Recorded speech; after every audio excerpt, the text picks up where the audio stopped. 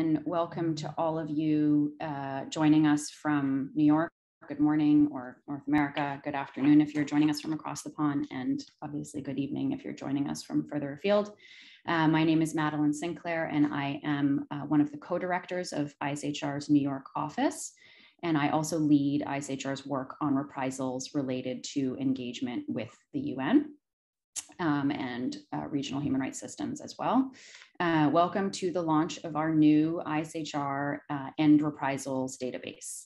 This database has been in the making for quite some time, and we are very happy to be finally sharing it with you all and making it available as a resource to everybody. We're going to put up, Lucia's just put a link in the chat to the actual database, so you can click on it and join along as we present the database on your own screens.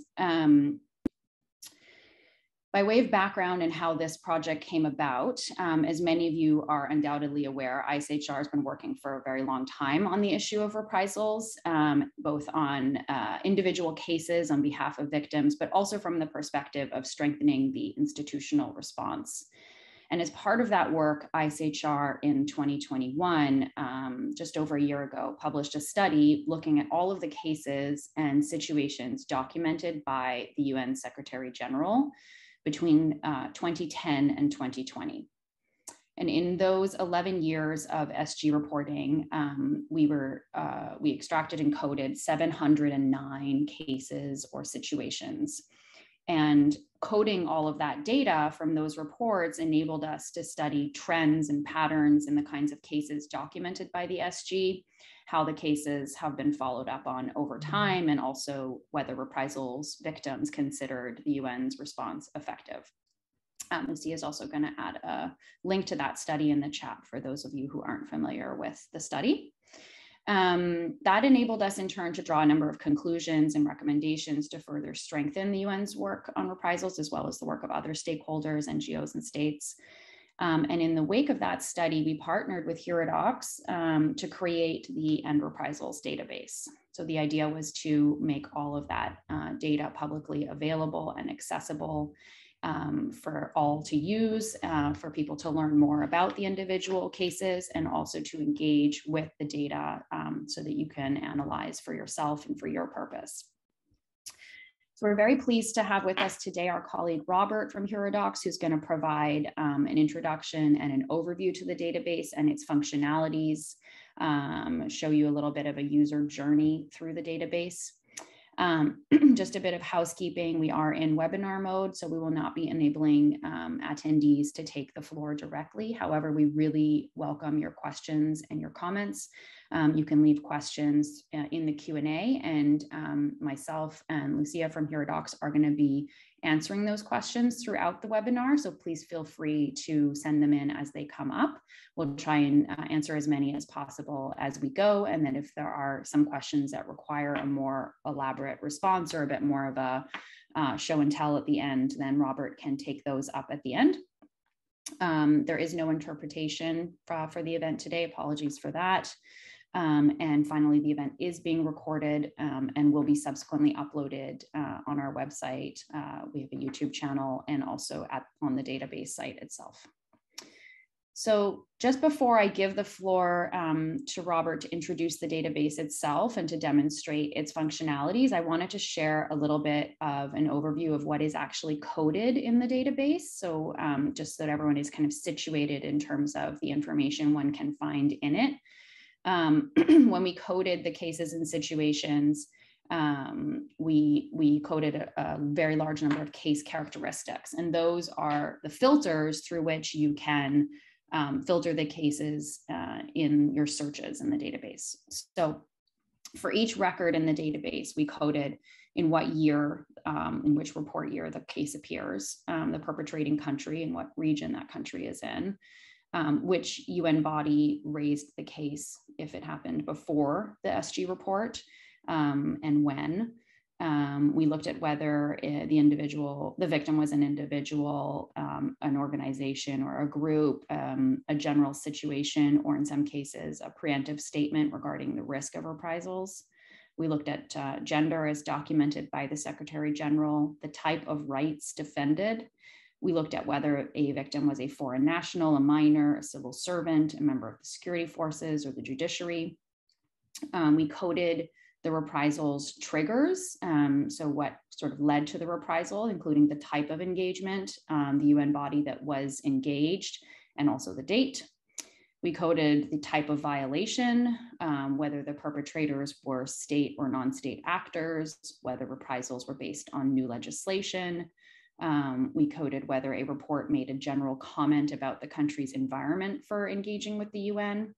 We also coded any government response, whether another state has raised the case at the UN and when, whether the country is cited for a pattern of reprisals in the context of a case, whether the report cites self-censorship as an issue in the context of a case, also how many times a case has been followed up in subsequent SG reports, when that follow-up occurred, and the follow-up that was follow-up information provided. Finally, we coded the follow-up trend in terms of how the case was progressing and whether the government responded to follow-up. So I know that's a lot to take in. We wanted, to code the cases as comprehensively as possible. And this will all become much clearer when you actually see the case records in a minute. But I did want to just provide that overview so that everyone has a basic understanding of what the database contains. And it's a lot of really rich data. So with that brief introduction, I'd like to pass the floor now to Robert to introduce the database and show you its functionalities. And again, if you have any questions, please share, please put them in the Q&A throughout the presentation, and we will aim to answer them to the best of our abilities. Thank you so much.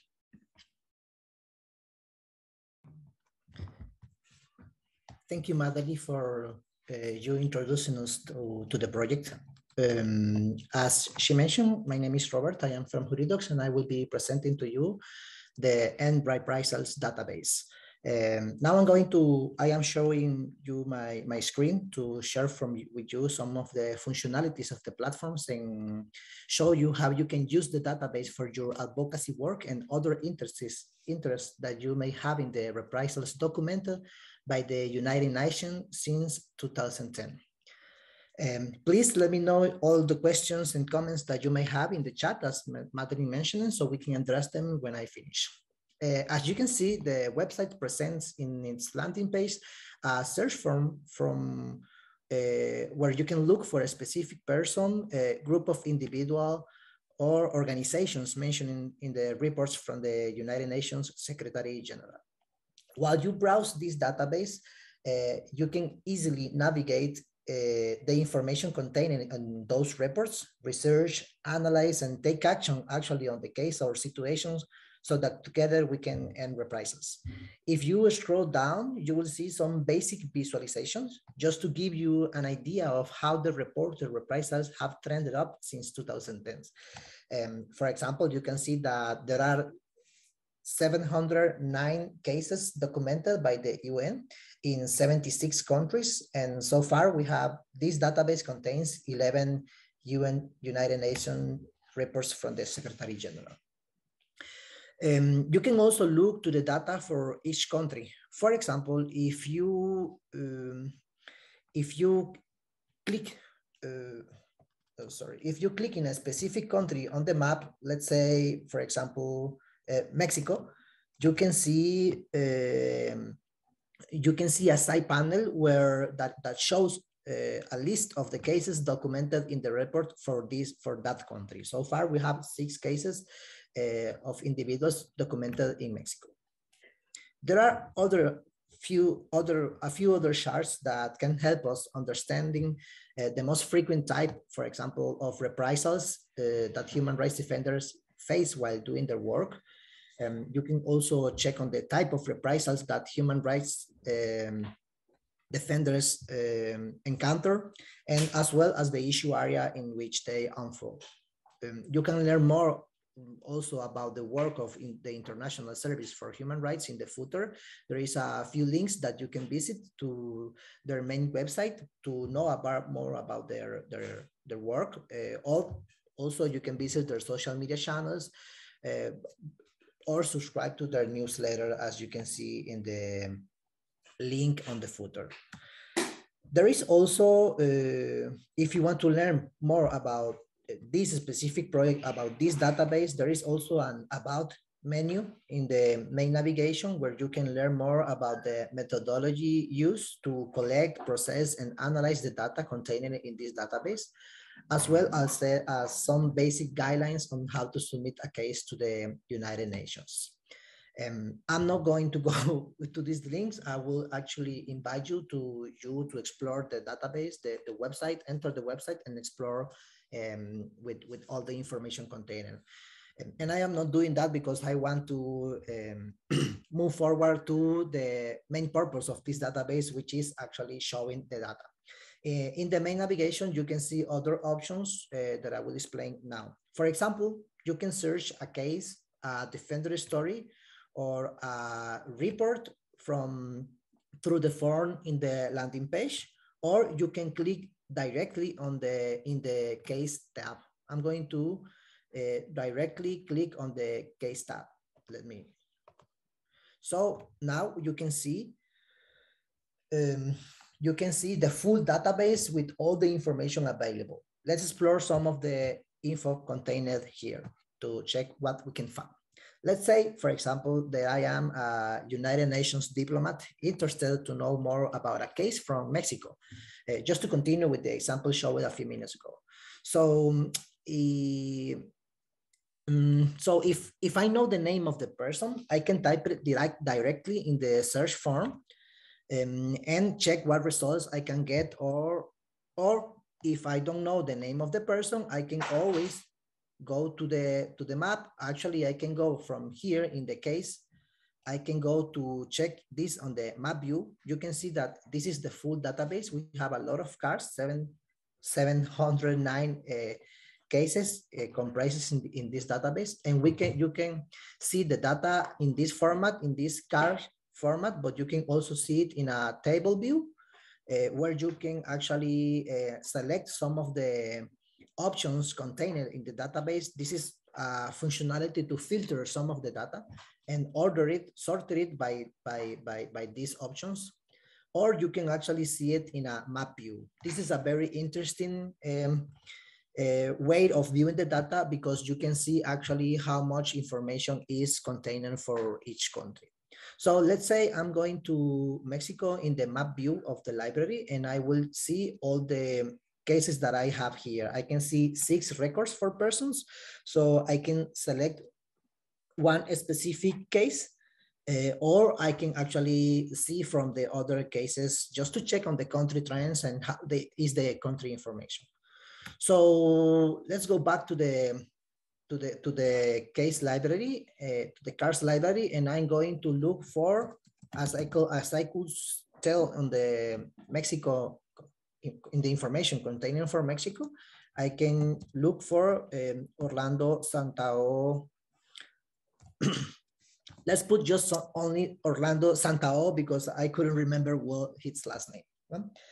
So I can see that there is a record for Orlando Santa Olaya Villarreal, and there are also other cases related to that person. I am going through the case for Orlando for specific, and I have here 2 options to explore the information for him.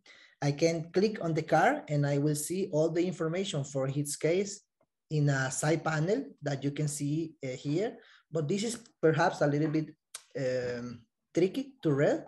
So I can always click on the Learn More button contained in the car, and I can see the information in the full page mode. From here, we can explore some basic data of the person, as well how the case has been followed up by the United Nations. For example, I have the name of the person, I have the country where he is, in which report his case is contained. In this case, is in the report of 2017. I have also to which UN body his case has been raised, what kind of work does he do. In this case, he has a complaining in a specific case. he's working on civil and political rights. And also I can identify the reporter trigger of reprisal, the type of reprisal that Orlando has suffered, and the follow-ups on the case in the United Nations reports from the Secretary General. This is very interesting information that the International Service for Human Rights has collected to follow up and analyze how the reprisals cases are being followed up by the United Nations and how I actually being responded by the government to which they are being denounced. So, for example, we can see in this in this info case for the case, we can see that there are a specific data for here. For example, how many times the case has been followed up in subsequent Secretary General reports. We can see that the case has been followed up twice. One, it was in 2018, and the second one was in 2020. And for each report, we can see the exact information that is mentioned in the report. This is actually a text extracted from the reports. We can have, you can see a number before each paragraph, and that is the number of the paragraph in the Secretary General report where the information for this specific person is contained. So in the report from 2018, you can look for the paragraph 33 where you will see the information, this same information.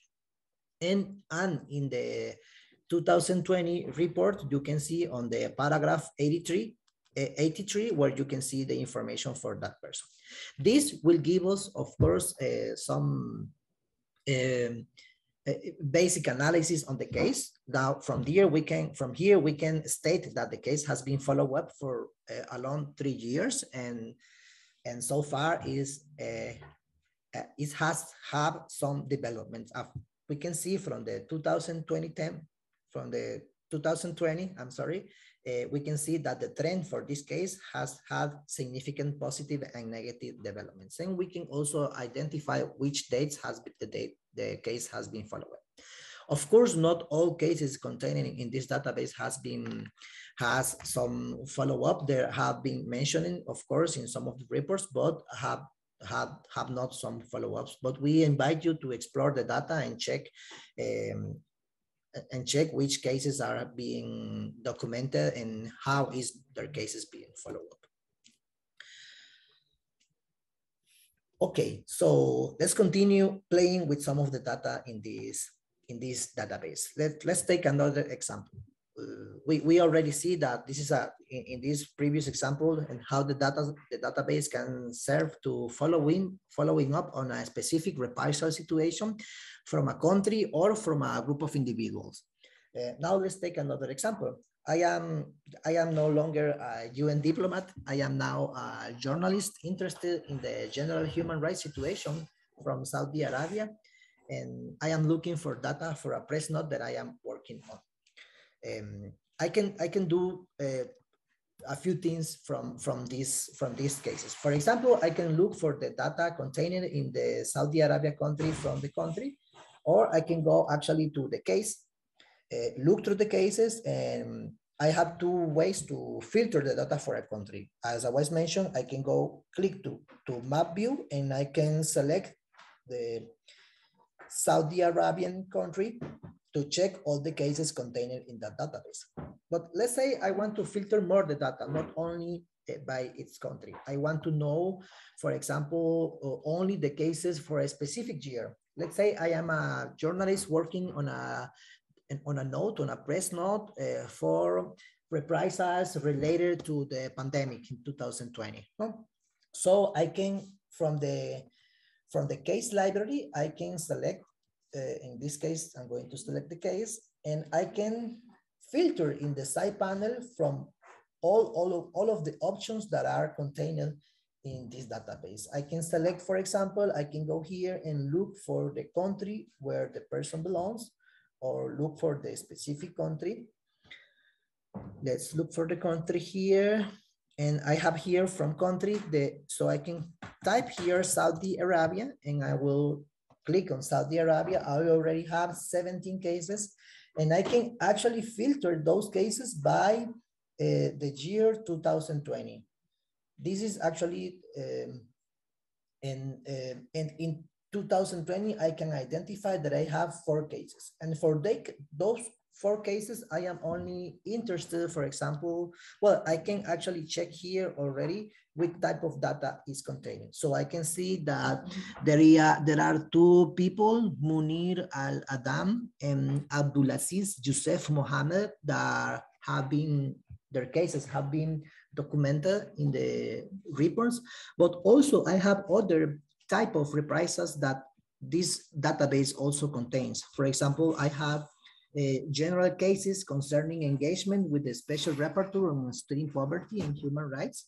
And also I have some general situation address. I'm going to click here just to look into some of the data. We have just a specific record on the general situation.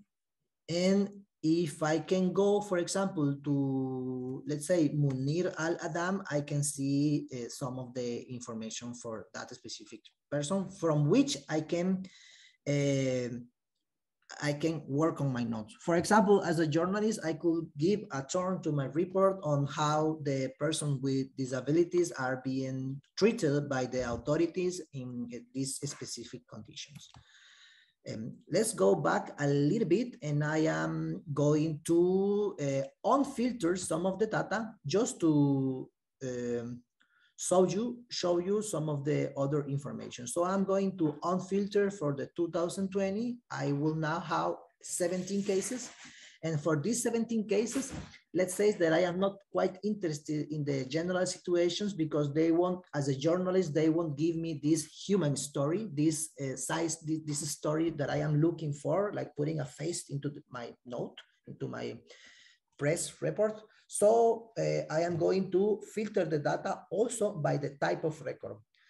I am going just to select the name individual. So this will take me to all the records related to individuals in Saudi Arabia. Let's say my report also has some gender perspective, so I can actually select on female, because my note perhaps is addressing women's rights in Saudi Arabia in 2020, or women's rights in Saudi Arabia documented in the report. So now I have a few cases.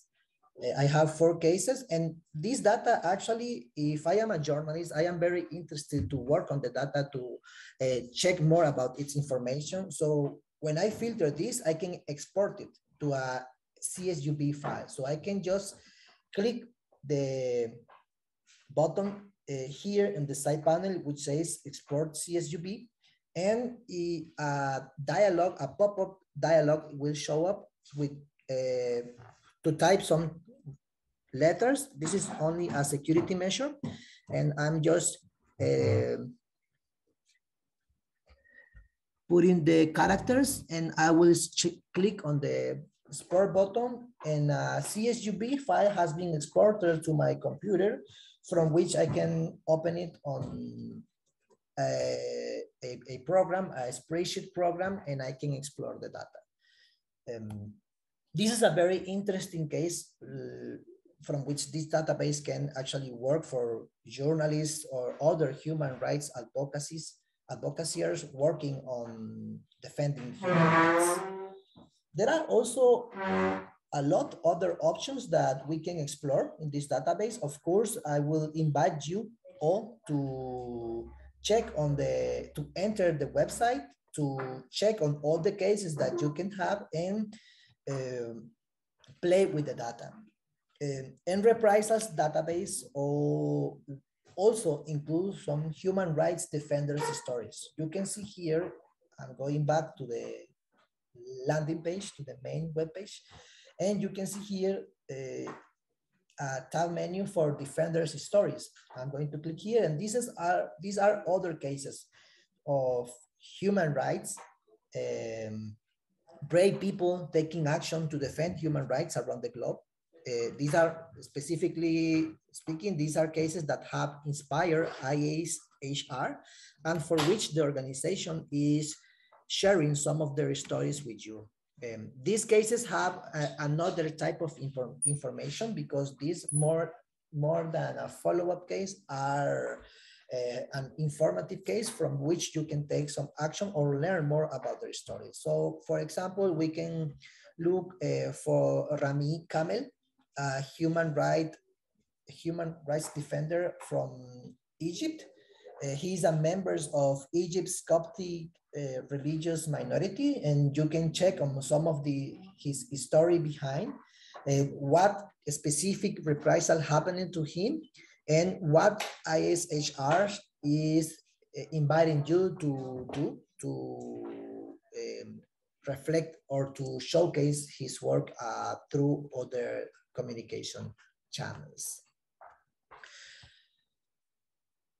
So with this, I would like to finish my presentation, just inviting you again to explore the data, to enter the website at EndReprisals.ishr.ch. You can visit the webpage publicly available already, explore some of the data, download it to work with it offline, and invite you or the community also to visit the website. Again, if you have any questions or comments, you can put them in the chat, and we are happy to address them as far as we can in this in the time that we have for this. Thank you again for all your attention, and I will leave the word to Madeline for other comments that she may have, or other exercise or examples that we would like to explore. Thank you again.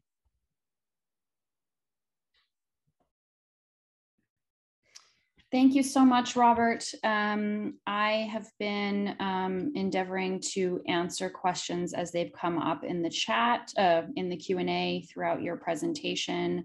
I'm not seeing any more right now. So I guess this is a kind of last call for any questions that anyone has about the database, about its functionalities. And of course, we remain very interested in any sort of further feedback. We know it's a lot to take in, and obviously, as you start exploring the database and using it for your needs, it would be very interesting to hear any feedback that you have. Just checking to see if we have any more questions coming in. I don't see anything, but feel free to contact me at any time. Maybe I'll just put my own email address in the chat, just so everyone, if you want to reach out to me about questions or how to use the database, or really anything, especially feedback. If you have anything as we continue to improve the database, please let me know. All right, I'm still not seeing any more questions, so I think we will close there. Thank you again. Huge thank you to Heradox, who we had the real pleasure to partner with in this project. And thanks again to Robert for the presentation. Thank you to all of our attendees for your attention and for your contributions. I'm just looking, in case the case has been released, does it remain in the database? So I think Iman Helmi is asking whether or not, if a case, I think what you mean is whether a case has been resolved. So if a case is resolved satisfactorily by the victim, by the state, from the victim's perspective. So we will leave it in the database. We have a field that we can include information on the status of a case. And so as cases, and it would be great to see more cases resolved, as cases are resolved, we will be updating the records of those cases to show that the case has been resolved.